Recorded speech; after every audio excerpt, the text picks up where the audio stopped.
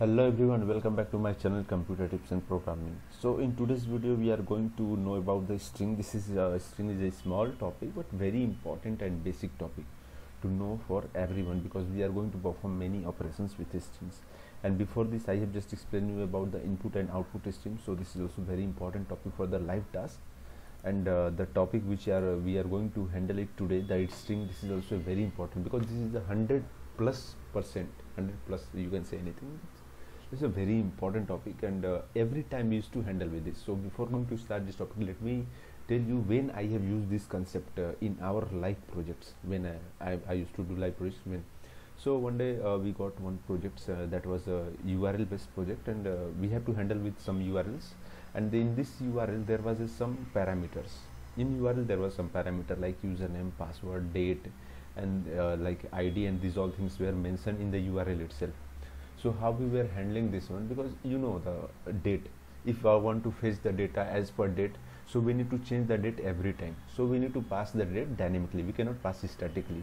So how we handle these things, I will explain you through this also. Let me tell you how I handle this, and I will explain this in, because I have mentioned all those points, what are the operations we perform. So what we did now, we just we just divide the URL, our URL in different parts, like base URL, date portion, and username, password portion, and then the ID portion. Like this we divided, and we make the username, password, date, ID all the dynamic, and then after making them dynamic we combine all the things like base URL plus username, password, date, ID, these all things we combine and make a new variable. So all the things I have did it here, okay. And whenever you go to perform the live task, that time you need to handle with these things.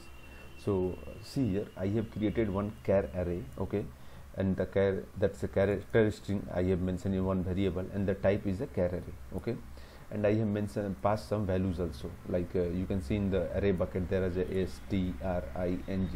So string is a type of variable, okay. We can say string is a type of variable where we are passing some character value, okay, or char set value in the double quote, single quote, okay. So here you can say an array of character, okay. And now I have passed this also. Why I pass this? Because if I want to get the variable from the keyboard, so what I will do, so I have passed this scanner go to new scanner system.in, and I have already explained about this. So without passing time, come to our main topic, string, okay.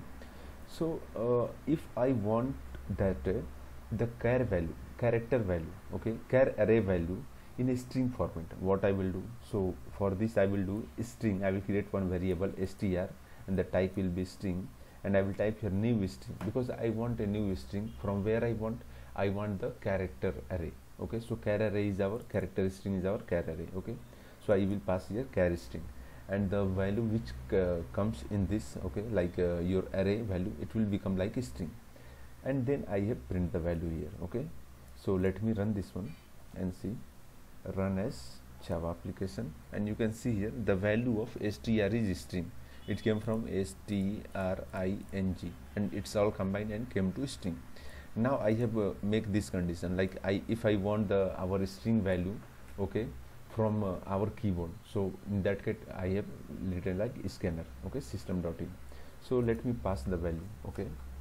I am passing here character, or anything you can pass, like I will pass my name itself. You can pass your name also, like avinash, I have passed it here, okay, or anything. Let me pass the computer and CP, anything, CP and P, computer tips and programming, okay. I pass your CP, computer tips and programming, so it's very confusing. Computer tips and programming, why I'm just passing, okay. So it's not a problem why I'm doing this. Let me, because I want to just give some ideas to you related to this, like we can change our string value in the same class. That's why I am passing like this, okay. And how we can change, see here I have passed the value CTNP, computer tips and programming. If I will enter it here I'm getting CTNP, and then suddenly I got this value Java string concatenation. How these values are coming? And here I have defined all the str, here also str, here also str. I have defined str only, and the values are getting changed. How it's getting changed? Let's come to the point, okay. So you can see it here. First I defined a string, okay. okay, string came. Then I change the value. How I change the value? I change the value by the help of our keyboard. So string changed to the ct and p, okay, here ct and p, and again I am changing the ct and p value into another string. So how I am changing? Just see this one. See here, I will just assign another value, string, I will assign another value. So ct and p will be come to the Java string, okay. If I want to concatenate, if I am adding some another from our base string, I am adding some another variable value, okay. So in that case what I will do, I will use the concatenate. And how we used to do concatenate? Simple, you have to just pass plus sign, okay, and then your values, okay. So first value is our string, that string is a Java string value. Then if I want to concatenate, I will use the plus sign. I want to concatenate this concatenate word, okay, and then I'm passing some space also, so look it good, okay. So you can see here Java string space and then concatenate, this one came.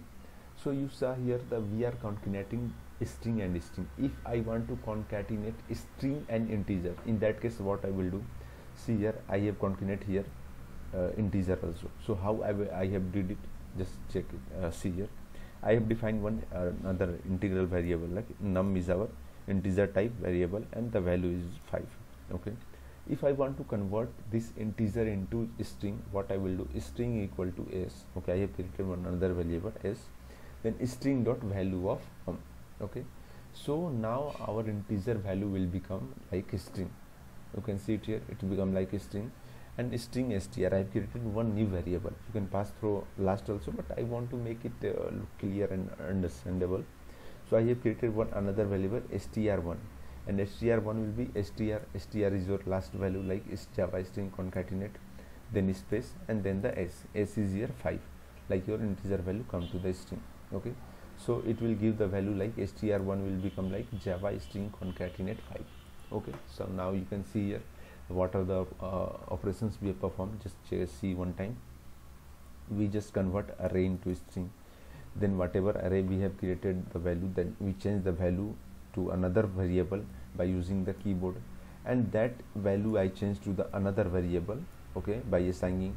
Then we concatenate string and string, then we concatenate string and the your integer, okay. So these operations we performed here, and I hope you will like this video, because this is very interesting and important topic. Every time whenever we are going for development, we are just used to do these basic things, okay. So that's all about today, and we will see in another video in new concept. So for now, take care, bye bye, all the best.